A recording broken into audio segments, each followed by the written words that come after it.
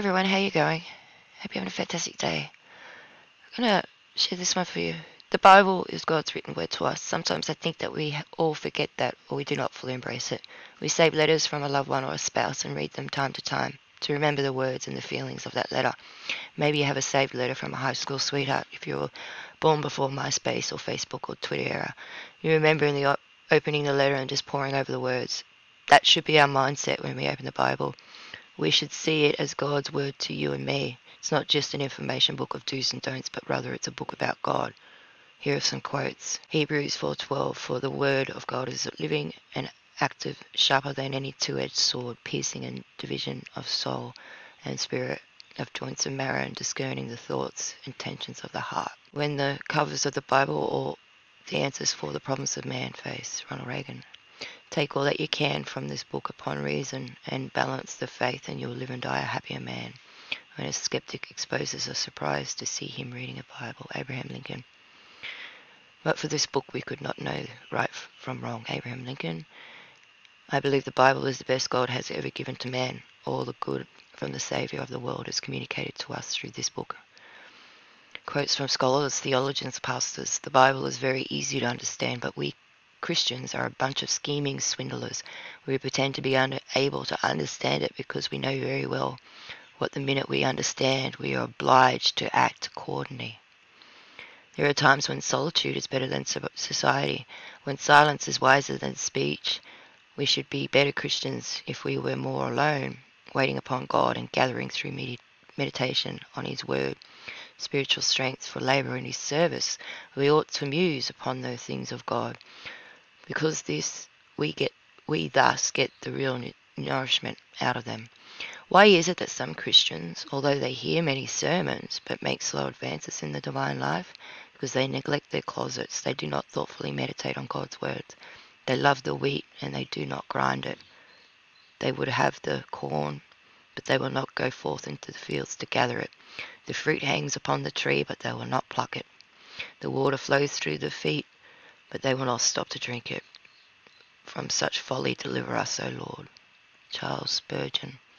Holy Scriptures are our letters from home. Augustine of Hippo. Reading the Bible will help you get to know the Word, but if it's when you put it down in your life and live your life, you get to know the author.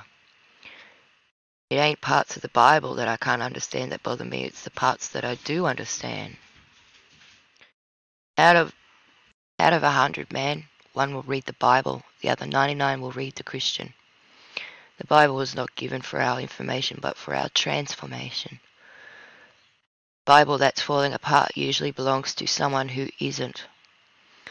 If you really want to rebel, get a job, cut your grass, read your Bible, and shut up, because no one is doing that. A good church is a Bible-centered church. Nothing is important as this, not a large congregation, a witty pastor, or tangible experiences of the Holy Spirit. You Christians look after a document containing enough dynamite to blow all civilizations to pieces, turn the world upside down, and bring peace to a battle-torn planet. But you treat it as though it's nothing more than a piece of literature. The reason you don't like the Bible, you old sinner, is because you know it's all about you. The primary purpose of reading the Bible is not to know the Bible, but to know God. Quotes from those who are skeptical about the Bible. You believe in a book that has talking animals, wizards, witches, demons, sticks turning into snakes, food falling from the sky, people walking on water, all sorts of magic, absurd and primitive stories, and you say that we're the ones that need our help? The Bible has noble poetry in it and some good morals and wealth of obscenity and upwards of 1,000 lies. Alcohol may be man's worst enemy, but the Bible says, love your enemies, Frank Sinatra. I have a problem with people who take the Constitution loosely and the Bible literally.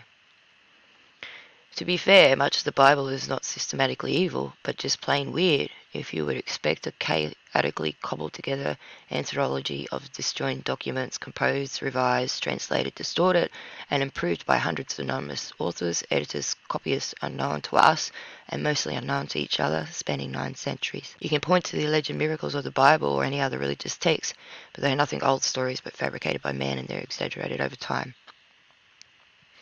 In the Bible it says you have to forgive 70 times 7. I want you all to know I'm keeping a chart.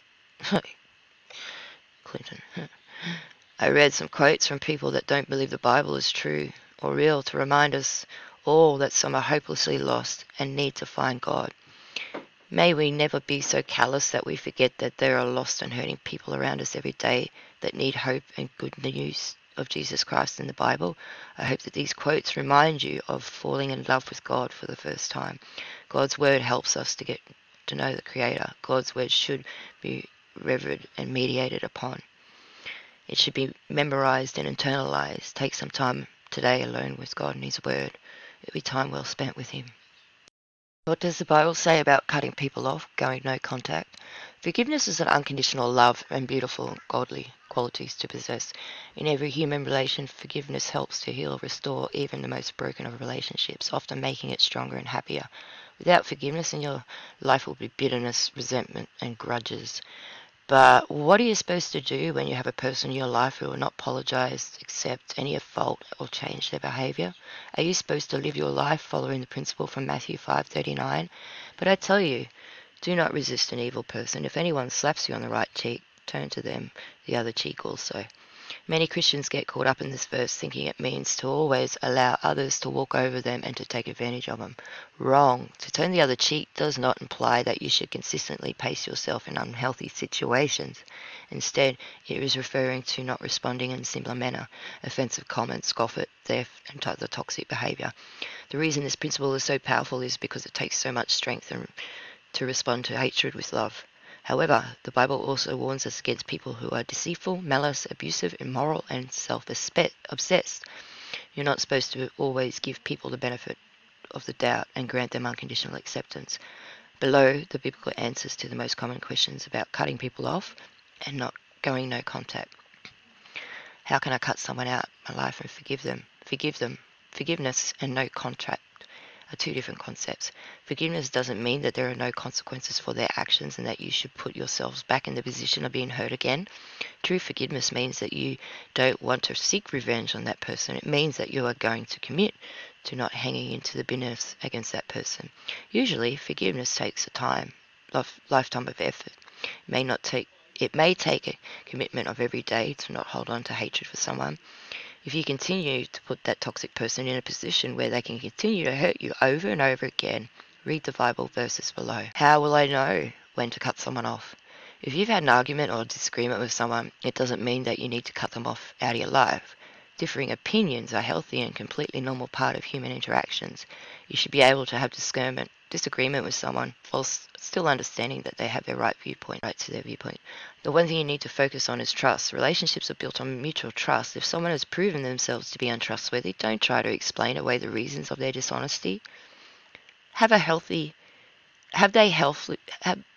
they blatantly lied to you, stole from you, abused you, been two-faced, threatened you, cheated on you, taken advantage of your relationship, and been a toxic influence in your life?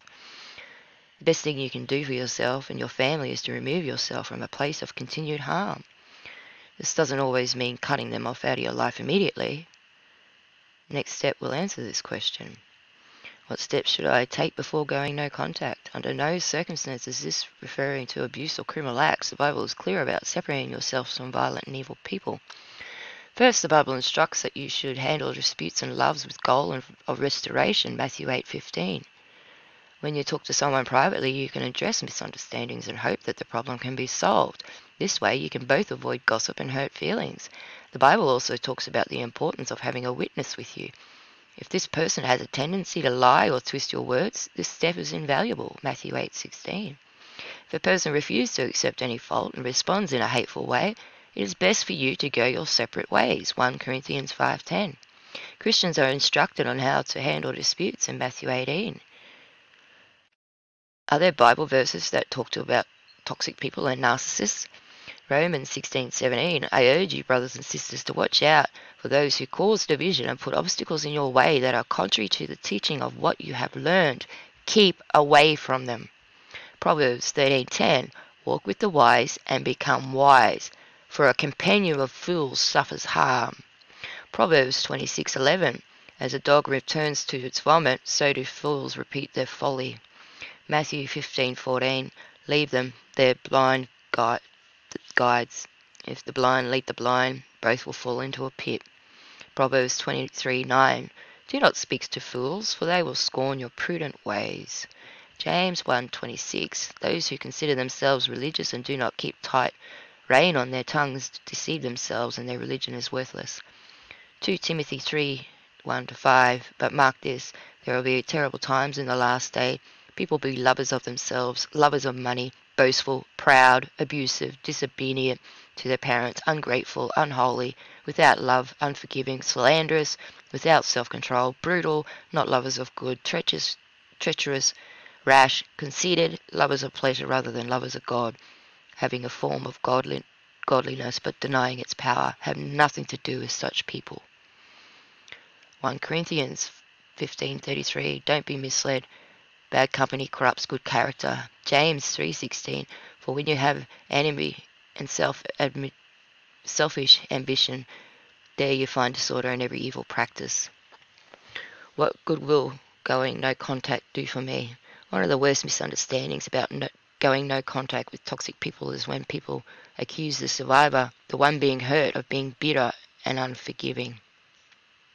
Choosing to distance yourself if someone doesn't make you unforgiving at all simply shows that the relationship has not been restored due to continued abuse or irreconcilable differences.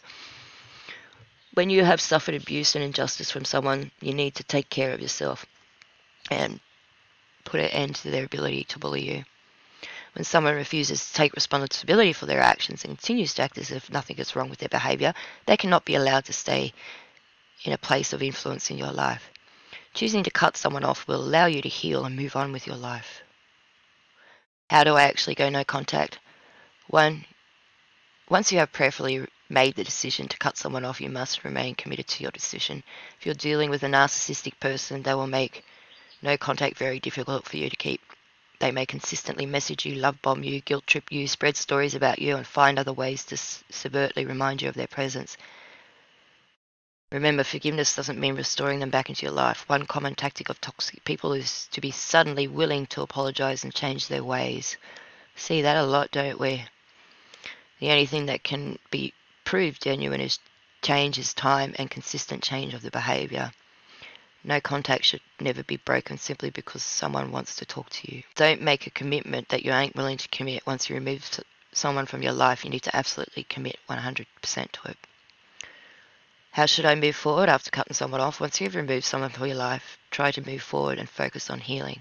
Never take revenge into your own hands. This includes talking behind their backs and spreading stories about them. Ephesians 4:31-32. Get rid of all bitterness, rage, anger, brawling, slander, along with every form of malice. Be kind and compassionate to one another, forgiving each other just as Christ God forgave you. Proverbs 24:29. Do not say, I'll do to them as they've done to me. I'll pay them back for what they did. Romans 12:17. Do not repay anyone evil for evil. Be careful to do what is right in the eyes of everyone. Romans 12:19. Do not take revenge, my dear friends, but leave room for God's wrath, for it is written, it is mine to avenge, I will repay, says the Lord. If someone has treated you in an abusive or toxic manner, it's not your responsibility or right to get even with them. God made it very clear that He will take care of the situation. You need to focus on your effort in finding healing on yourself. Often, the first step in this process is pursuing forgiveness for the hurt that you were caused. Many people have stood up in a courtroom and publicly told a criminal that they forgave them for their horrific crime against themselves or a family member. If you were to ask them why they did this, they would always mention that it was an important step towards healing from the tragedy. The same principle applies to when cutting someone off.